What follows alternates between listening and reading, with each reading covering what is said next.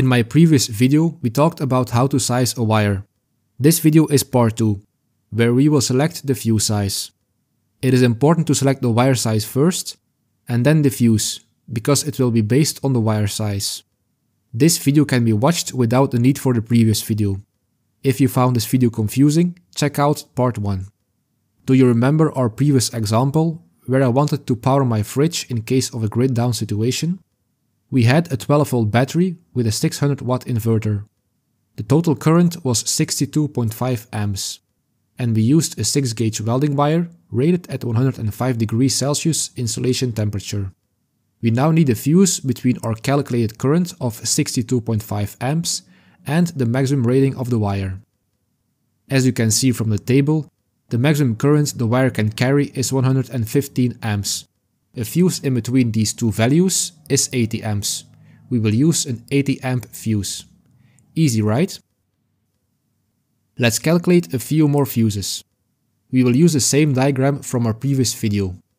A 24V battery with a 40 amp charge controller, a 2000W inverter and a 300W DC to DC converter. Wire 1 from the battery to the bus bar had a maximum current of 120 amps. We chose a 4-gauge wire at 105 degrees Celsius temperature rating. This wire can carry a maximum of 150 amps.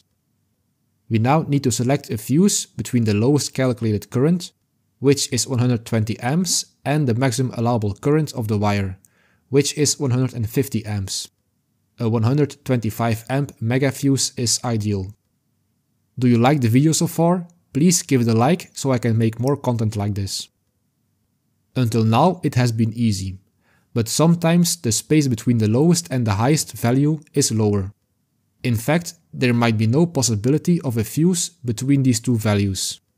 The next example, which is the wire from the charge controller to the bus bar, will show this.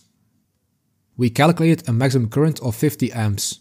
We then selected a wire that can carry 55 amps, which is an 8-gauge wire. We can only use a 50 amp fuse because that's the only value in between 50 and 55 amps. Let's say you have a mega fuse holder like the Victron bus bar. There is no mega fuse rated at 50 amps. The next mega fuse in line is 60 amps, but the wire is only rated for 55 amps. That's when we need to increase the wire size to 6-gauge. A 6-gauge wire from this manufacturer can carry a current of 115 amps. We can now select a new fuse. We need a mega fuse between 50 amps and 115 amps. A 60 amp mega fuse fits in between these values. If you cannot find the fuse in between the lower and the upper limit, then increase the wire size and try again. I have mentioned that there are no 50 amp mega fuses out there. At the end of the video, I will show you the different fuses and their available ratings. I will demonstrate why you should not use one chart or calculator for every wire. There are a lot of differences in wires. Only use charts when the manufacturer provides them to you. I will show you why in the following calculation. We will determine the fuse size from the bus bar to the DC to DC converter. We have a current of 16 amps. The wire sizing in the previous examples were based on welding cable, where the lowest size was 8-gauge. 16 amps is too low to use 8-gauge, because it will be more expensive than needed, so we can use another wire.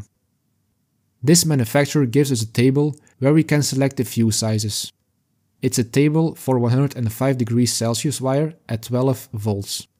Why 12 volts? If the voltage is increased, the diameter of the wire can be reduced, because there is less of a voltage drop. This table will look different when you use a 48V system. From the chart, we can see that we need a 14-gauge wire if the distance is shorter than 6 feet. But the lowest mega fuse is rated at 40 amps. So we need to select a wire that can carry at least 40 amps. That is an 8-gauge wire size.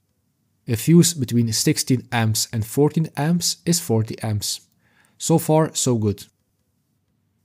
Here comes the part where I want your full attention. Remember the wires from our previous supplier? Their chart showed that an 8-gauge wire can carry 55 amps. But this chart says we can use a maximum of 40 amps. Are you confused yet? I did some digging and discovered that the wire that can carry 40 amps is not 8 gauge. 8 gauge should be the same as 10 mm squared. But their datasheet shows it's an 8 mm square cable. That's why this cable can carry less current than the other. That's why not every chart or calculator should be used randomly. Only use the charts provided by the manufacturer of the wire. You see, choosing a fuse and wire size is not always straightforward. I understand the confusion. You can make your life easier by sticking to wires rated at 105 degrees Celsius and only using the charts provided by the manufacturer for the specific wire. You can find the wires that I recommend in the description below. I will recap the step-by-step fuse selection one more time. Step 1. You first calculate the amount of current through the wire. Step 2. Select a wire based on the current going through that wire. Step 3. You now have two current values, one rated at the nominal current through the wire and one of the wire itself. You now need to select a fuse rated in between these two values. Step 4. If there is no fuse value in between, increase the wire size. As promised, this table shows the available fuses for every type. I could have missed a fuse, so let me know in the comments if that is the case. For more information about fuse types, check my dedicated video.